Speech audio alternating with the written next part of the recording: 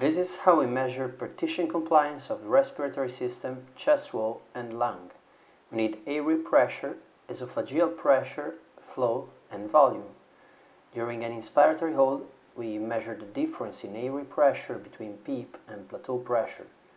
This is the total pressure generated by the respiratory system, 10 centimeters of water in this case. On the esophageal pressure, we measure the pressure swing at the same time point, which is the pressure generated by the elastic recoil of the chest wall, 3 centimeters of water in this case.